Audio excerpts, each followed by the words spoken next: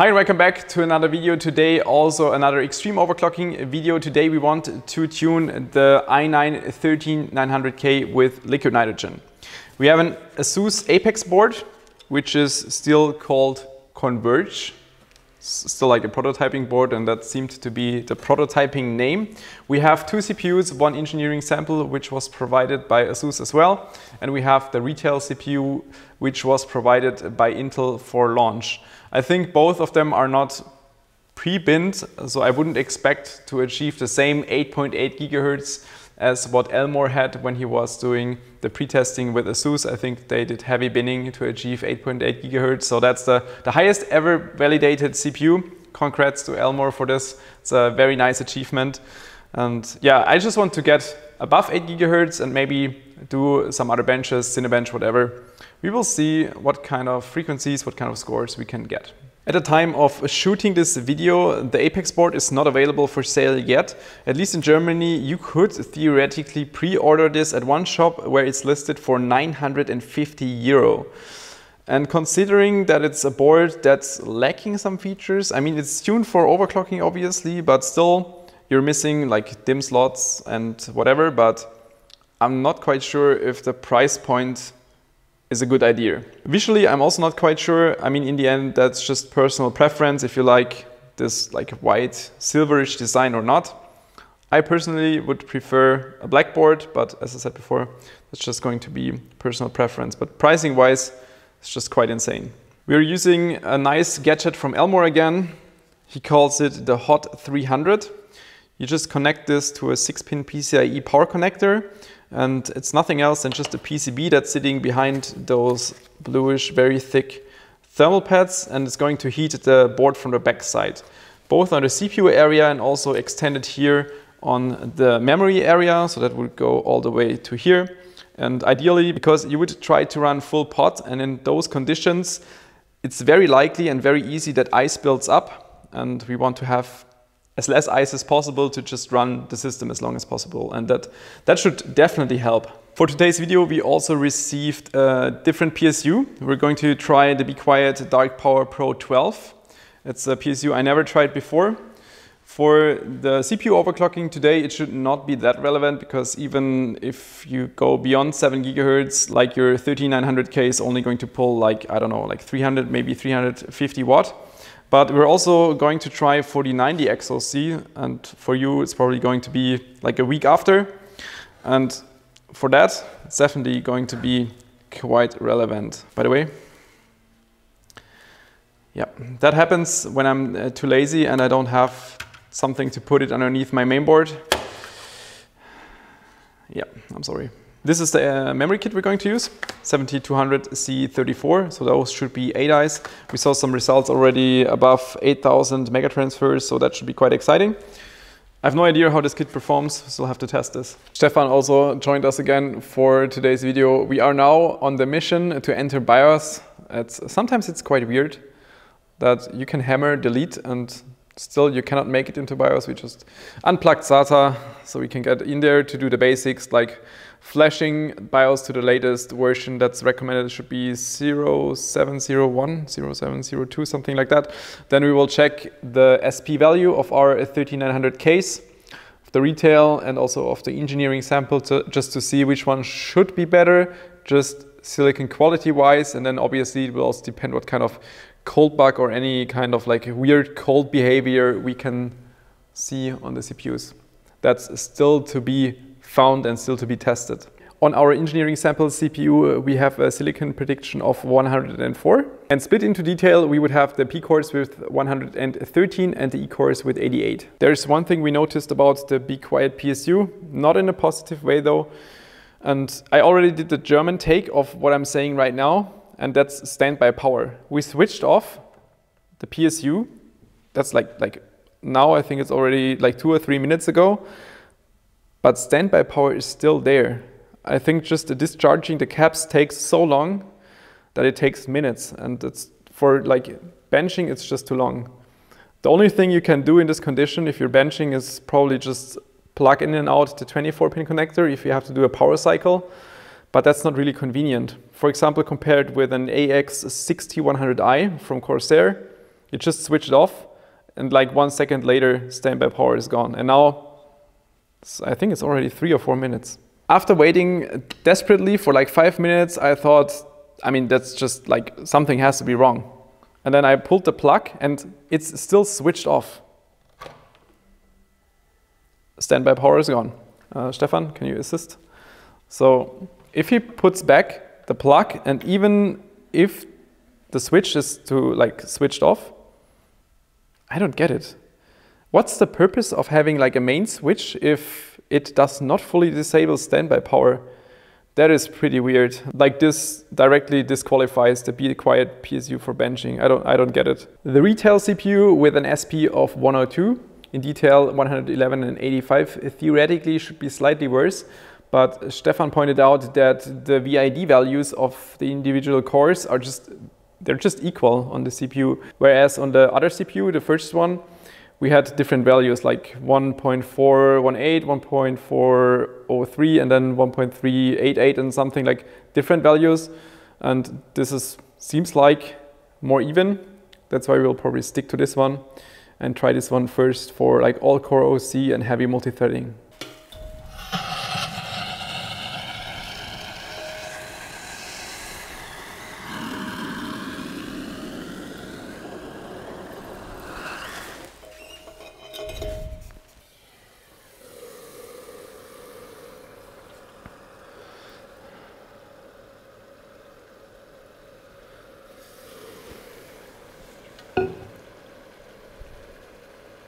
.7F.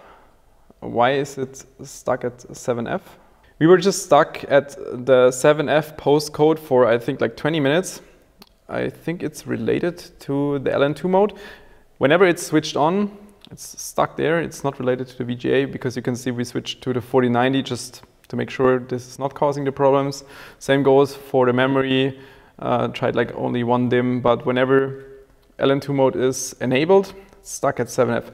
Not sure if it's due to some voltage that it's maybe pushed too high with the LN2 mode, or if we just need lower temperature, because that's theoretically possible. We're only at like minus 10 degrees Celsius. We were earlier at like minus 30 when we initially tried to boot, but that's probably one more thing we can try. We will simply pour down a bit, see if negative temperatures help, like minus 100, like minus 120. Then we should also be able to use the reserved switch, and maybe both in combination will do the magic. Now with a temperature of way below minus 100, we'll try again and see what happens.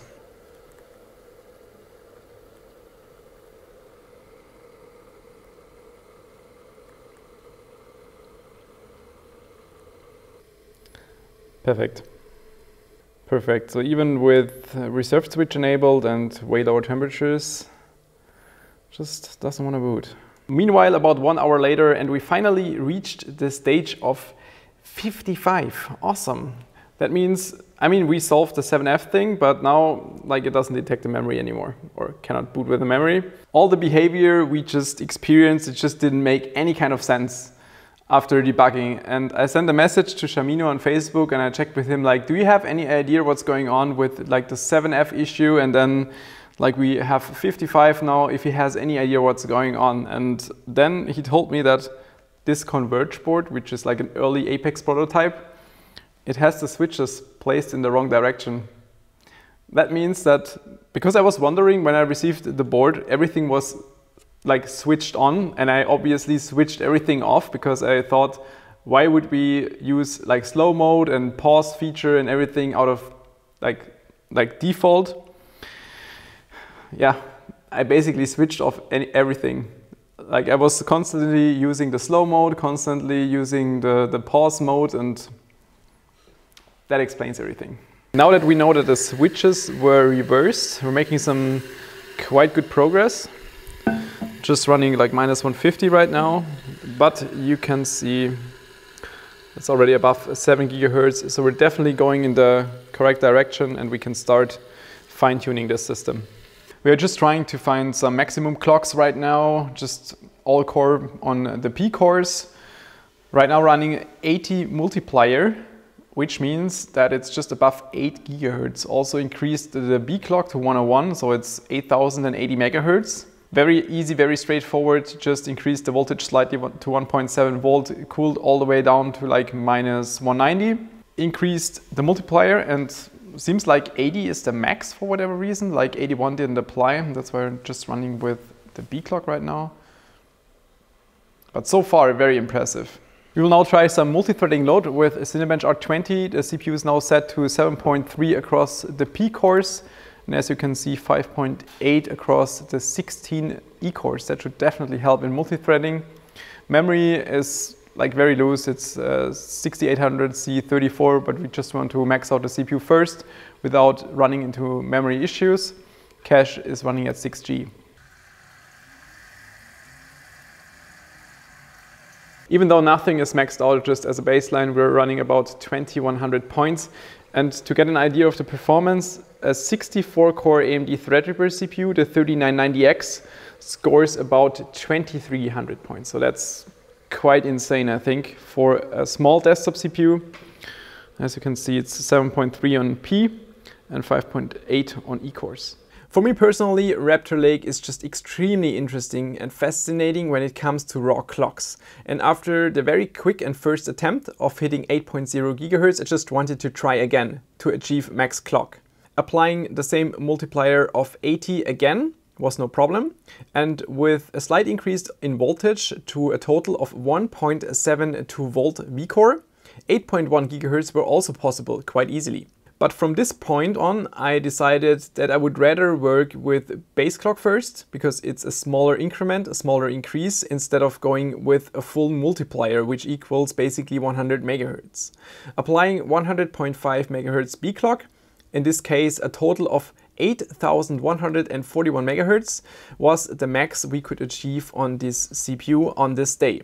Unfortunately, I could not break my personal record, which is 8337 MHz, which I did back then with an AMD FX 8350 CPU. But I also want to point out that today, when we tried the 13900K, we were overclocking all of the P cores, like all of the 8 P cores, to 8141 MHz. Whereas when I tried it back then with the AMD CPU, it was just a single core clocked to 8.3 GHz. So that's definitely a difference.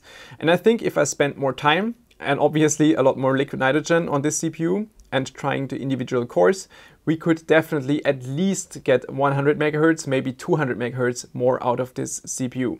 But I will save that for a future video and also test more CPUs before doing that. As you probably also noticed in the screen captures, we were running the engineering sample CPUs to get the 8.1 GHz. When we tried the retail CPU, which had a more constant VID of about 1.4 volt, we noticed that it has a cold bug, which we could not get around. This meant that we could not go lower in temperature than about minus 180 degrees Celsius. Going lower would always shut down the CPU immediately. Whereas running the engineering sample, we could always go full pot. That means at least minus 190 degrees Celsius. And even though it's a small temperature difference, it makes a difference in clocks. It also seems like, at least after checking with other overclockers, that at least 2/3 of the retail CPUs seem to have a cold bug. So even if you find a golden CPU under air, it does not guarantee golden clocks and also benchmark records under liquid nitrogen. Because you first have to check how it can handle lower temperatures and if it has a cold bug or not.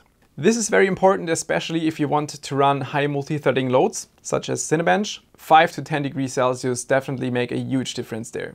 We are pretty much at the end of our session. The CPU starts to behave worse clockwise, but I just want to perform a quick run to take a look at the power consumption. Clocked P cores to 7 GHz and E cores to 5.5.